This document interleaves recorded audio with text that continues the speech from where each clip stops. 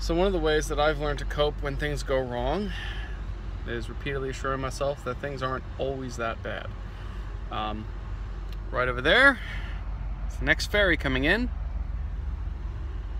and I'm on it. Just had to wait an hour. The guy at the booth pulling in made it seem like I'd be waiting all night.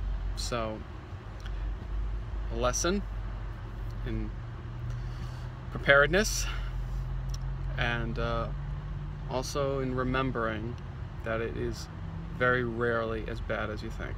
And this goes for a lot of things. I know for myself, I tend to freak out a lot. You know, I'm determined to keep going, but something goes wrong, I tend to freeze, lock up. The adrenaline spikes, the anxiety comes up. But a lot of times there's ways around it. And sometimes it's just a matter of waiting. I'm not good at it, but here I am.